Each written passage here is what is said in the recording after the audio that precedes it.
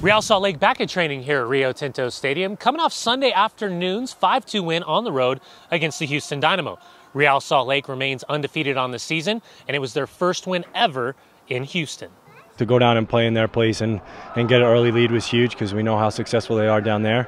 But at this point, moving on and trying to get ready for tomorrow. Coming off the game in Chicago and building from that, I think that's just what you're going to see is this team continue to build, win or lose. We're building towards the end. Next up for Real Salt Lake, a Rocky Mountain Cup matchup against the Colorado Rapids. The Rapids coming off a 4-1 loss at home against Chivas USA, currently sitting 5th place in the Western Conference, 5 points behind RSL. When I watch their team play, they play with the same passion that he played with, the same drive, and they just don't quit.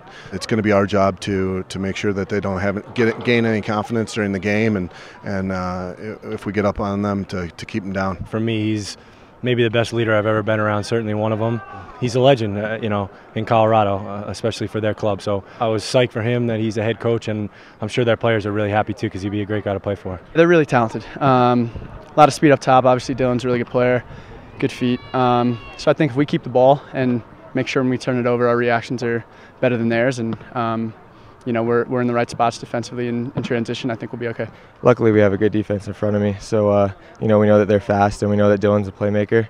So I think, if we concentrate on those guys and still being wary of everyone else that they have, then we'll be in a good spot. For Real Salt Lake, this will be their first match without Alvaro Saborio, Nick Raimondo, and Kyle Beckerman.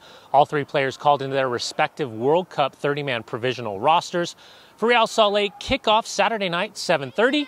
Another sellout expected here at Rio Tinto Stadium.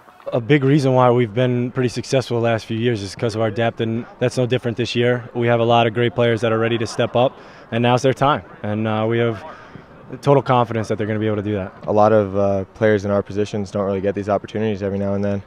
So to get this chance and to hopefully make the most of it, it will go a long way for the team's confidence. So I'm excited. I'm hoping to make the best of the opportunity and kind of keep this streak we got going for when Nicky gets back. I have the confidence in every one of them to step in and really, make a mark for themselves, not within this team, but within, the whole league.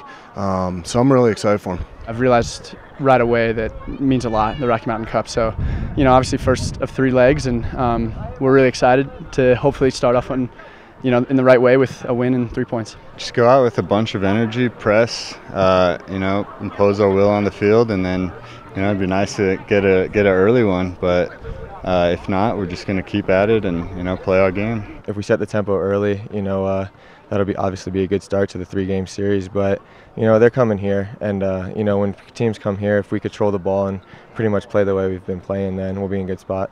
Well, we're going to have Javi score on a chip 17 seconds in.